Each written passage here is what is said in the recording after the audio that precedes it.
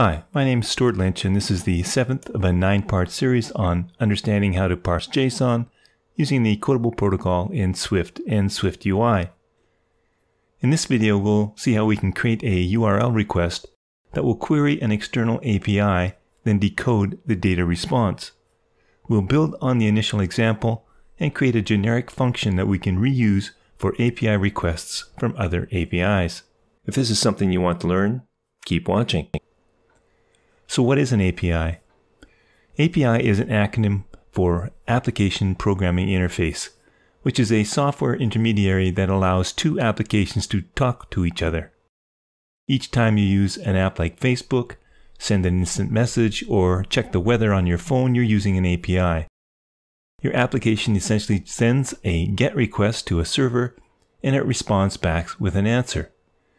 The answer is in the form of an HTTP request, and we're only interested in asking questions of a service that can talk JSON. There are many public APIs, and some require a token that you include in your request. To keep it simple, we're going to take a look at two simple APIs that don't. The first is GitHub, and for the purposes of this demo, I want to take a look at the documentation for their API that will allow us to find the list of followers for a specific account. For that, we can visit this page, and I'll leave a link in the notes below. When we're here, we can go to the Users Followers section. The base URL for all GET requests for the GitHub API is https://api.github.com followed by /users, followed by the username, followed by the type of request, and I'm going to choose followers. Now I'm going to try and get the list of followers for Paul Hudson, who goes by the user ID 2straws. This will be the URL that I'll have to use. If I enter this URL into a browser, we see the results displayed in a window, all nicely laid out. No need for a JSON formatter. I should be able to build a structure from this. It's a flat object, nothing is nested, and all I'm interested in is the login and ID. So let's create our struct, and we'll call it GHFollower, making sure that it conforms to Decodable protocol. We have login, that's a string, and ID, that's an int. Let's create a function, and then we can call that function to retrieve our followers. We'll call the function getJSON, and there are some inherent problems with this that we'll fix by the end of the session, but it's a good place to start. First, let's validate our URL with a guard statement, and if it fails, we'll exit the function. Guard let URL equals URL, and the string is the GET request URL, and that fails, we'll return. And next we're going to wrap this URL in a URL request. With our URL request defined, we create and start a networking task with it.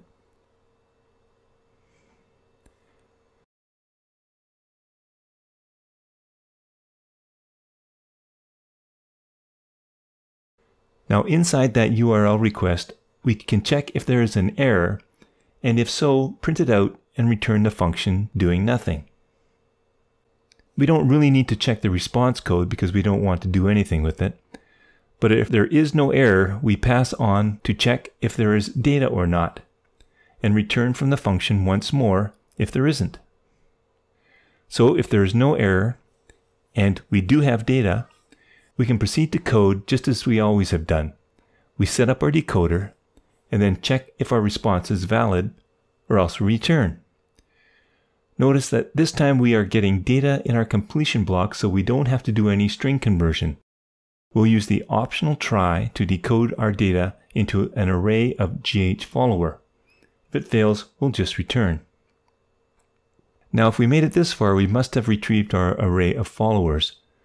Bear with me here, I'm going to go an extra step and say let followers equal decoded data, and then loop through and print out each login for each follower. This will hopefully make sense in just a minute. Of course, in order for our data task to execute, we need to add .resume. And now finally we can call getJSON. We'll run this playground, and it works. But our function is pretty specific to this particular API. Plus, since the network request may take a few seconds, we have to wait until it's finished before we can step through the followers. It is also running in the background thread, so any updates to the UI based on the results would have to be made in the background thread. I also don't like the fact that I'm dealing with the results right here in this function's code block. Let's switch this up a bit in an effort to clean up the code. I'll just copy first and comment out the old code and paste it in here. The first thing I'm going to do is take out that hard-coded URL string and pass it in with my function so that I can reuse it to find different users followed. Next, I don't like having to deal with the results in this function because I may have this function in a services file and have to update some variables in a wide number of views or controllers. It makes more sense to use a callback that gets called when the function network task is complete.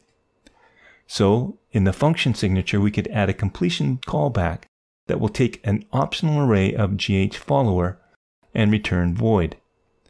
What we're saying here is that after our data task has completed, we want to run a function using the array of followers if we were successful in decoding our data. That function is going to be passed at the time we call our function, but executed only after the task has completed. Now, in the three cases where I return from the function, I can call the completion block prior to returning. In the case where there is an error and the error does not exist, I'll have our completion use nil as the array of GHFollowers. That's why we made the array optional, because our task might fail. This gives me an error that the escaping closure captures non-escaping parameter completion.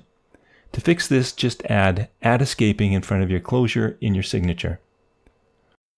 If there's no data, my completion block will contain nil for the array of GHFollower, and the same thing goes if the decoder can't decode our data.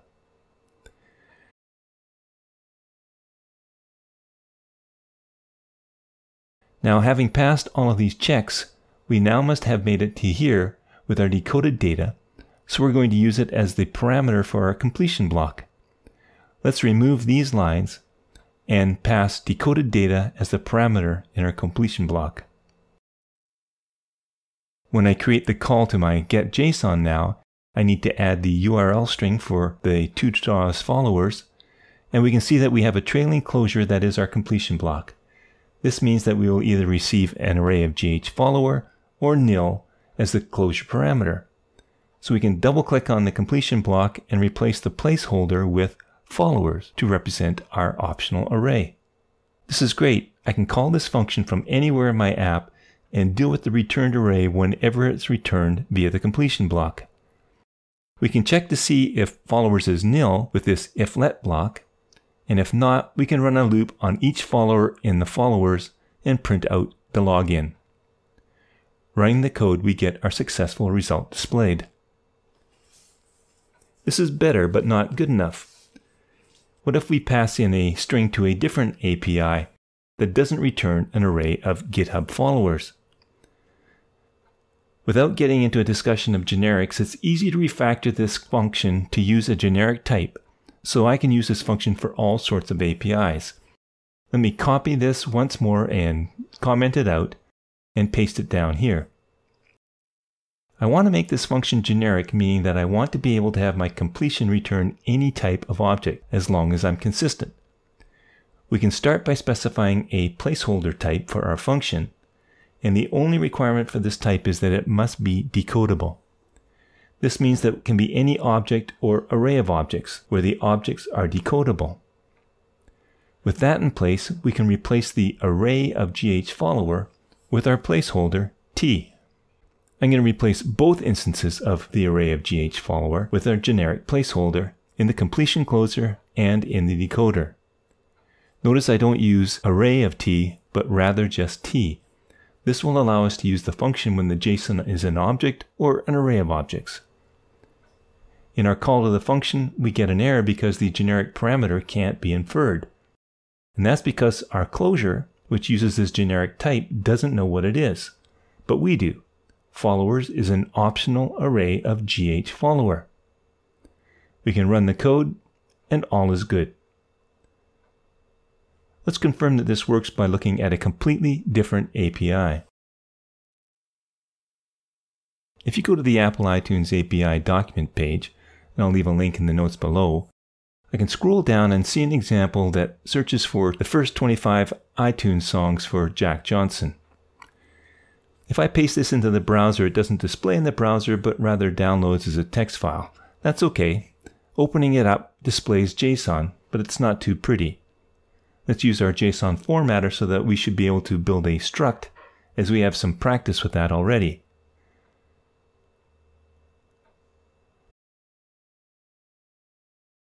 Well, I've already done that for you. If you check the sources folder, I've created a public struct called iTunes Search, and I've made it decodable. The top level of the JSON has two keys, result count and results. And the results is an array of objects. I'm only interested in some of these, so inside the iTunes Search struct that I created, I've ignored the count, but want the results, which is an array of my results struct. Okay, let's see if our generic JSON function can work. I'm going to try getting 25 of the Beatles songs. This means my URL will be this.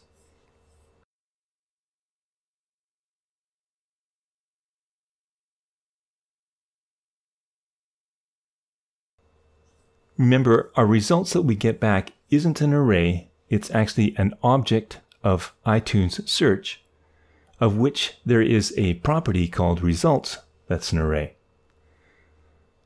So when we use the getJSON function, we'll pass in the search URL for the 25 Beatles songs, and our search results that we get back will just be the optional iTunes Search object. We check to see that it's not nil with the if-let block, and then step through the search results array, printing out the track name. And since the track name itself is an optional parameter, we can use the nil coalescer to prevent the print from printing out the word optional. Great, we have a multi-purpose getJSON function. Just some final comments regarding this generic function. We assume that the APIs we're dealing with do not require any key or date coding strategies. I'll leave it up to you to add more parameters to pass into the getJSON function to make it even more usable in the case that you need to specify a particular date format or key coding strategy. I hope you've enjoyed this video and have learned something. If you did, please give it a thumbs up and subscribe to my channel. That will encourage me to keep on creating more like this in an effort to help new and existing iOS developers hone their skills and move on to the next level. I am most active on Twitter, so be sure to follow me there and get all the latest news of what I'm up to.